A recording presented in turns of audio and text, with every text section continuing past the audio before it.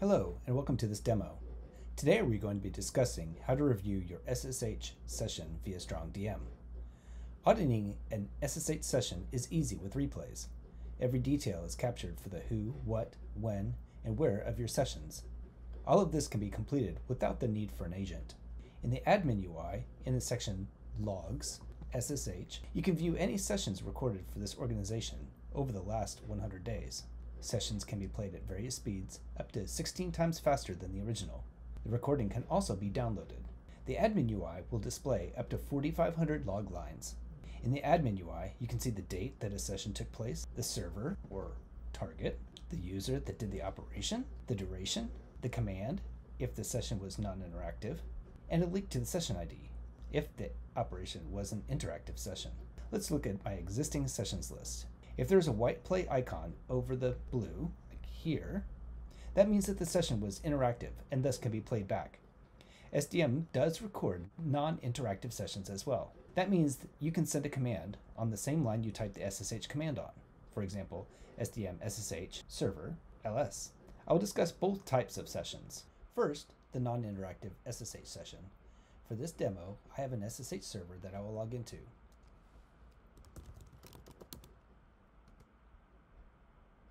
You can see in my SDM status output that I have access to a single SSH server. Let's send a non-interactive request to this server and see what the UI shows. You will see that new session has no replay button, but it does show the text ls var log. You can see this with an SDM admin session using the SDM audit SSH command. This information is stored at StrongDM for 13 months, assuming you have Store with StrongDM selected in your log settings. You can see everything in that session with an SDM audit command as shown here.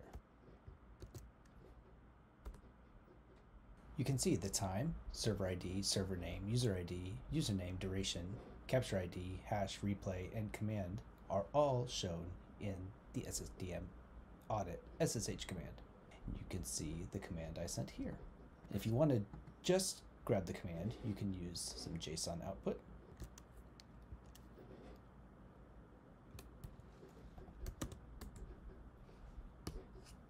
And here's the exact command that I sent. I just used the -J flag to make the output into JSON format. If you want to see this activity in the log file itself, gain access to whichever the relay or gateway that has the log. This will be the last hop node before the resource, assuming that your log storage setting is set to log files. You may be sending these logs elsewhere, but for the sake of this demo, we will assume that the logs are on the gateway. I am on the gateway, and I'm in the home.sdm/logs directory. For this example, I'm going to grab the last post start instance in the last relay log file in the logs directory. You can see the plain text in the request here, ls var log. You can see all the relevant information about this request as well.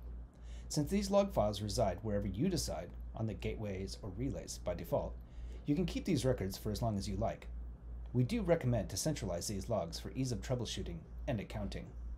Now that we have seen a non-interactive session, let's see about an interactive session. Going back to our SDM client logged in as a user, let's do a short interactive session.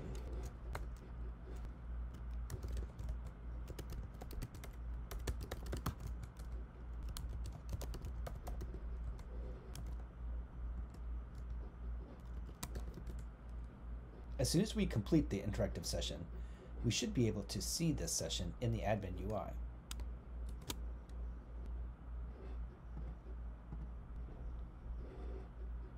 It may take a couple minutes to process, but you can see that it has already recorded that there was a session right here. Let's watch the session in the UI. First, click on the play icon. Notice that there is a button to increase the speed of the playback, and it can be paused as well. In the replay, I can click on the field that shows the SDM SSH play session ID, and it will copy the command to play back the session via the command line. Let's move to an admin session in the CLI and see what this looks like.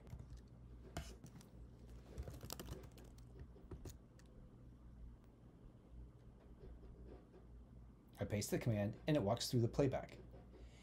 It is not sending these commands again, it is simply displaying what happened during the session. The command is pulling the session information from StrongDM itself. Notice it isn't just showing the command output, it is showing what I actually typed. You can also download that file that has your clear text SSH session information using the download button on this screen.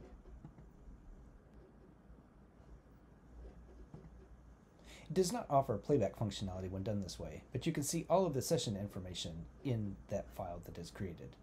If you do not want to keep your logs at StrongDM, you can still replay your SSH files directly from the logs stored on your relays and gateways.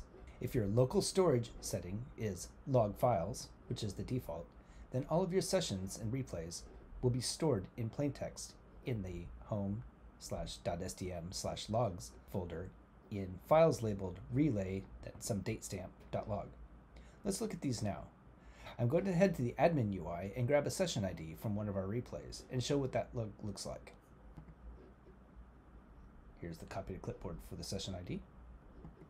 Notice that I'm on the gateway. I'm going to export the ID here, just so I can call it as a variable. And now I'm going to grab that ID from the last relay log file. You can see here that there are 4 log lines associated with each JSON encoded SSH session. With CSV log lines, there are more lines per session as the log is broken up into smaller chunks. The 4 different lines associated with each session are start, post-start, complete, and chunk.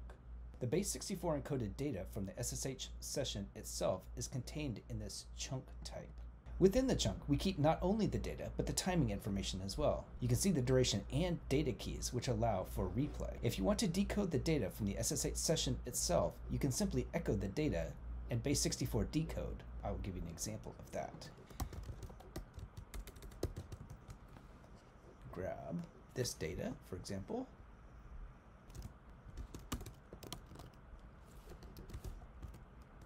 You can see this was part of my input and the resulting output.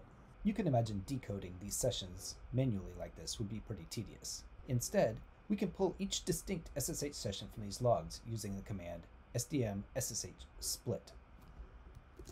This is going to split out the SSH sessions from the very last relay log file. You can see that within that one relay log file, there are 6 distinct SSH sessions. In order to replay these sessions, you can use the command sdm ssh play and reference the file name. So we'll grab this file. This does not require access to StrongDM's API. It will replay the session for viewing, but as I mentioned previously, it does not send these commands again to the terminal. It is simply for viewing what happened during the session.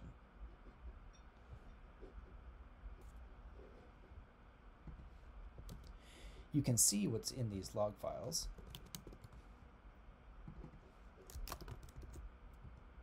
In this session, this is the duration, and this is the data that was sent. Let's use the last one. In this one, this was a longer session. This had multiple durations, and the different data sent over those durations. I hope that this has been helpful in understanding how to review your SSH sessions, both interactive and non-interactive sessions, and both from StrongDM servers and your own log files. Thank you for watching.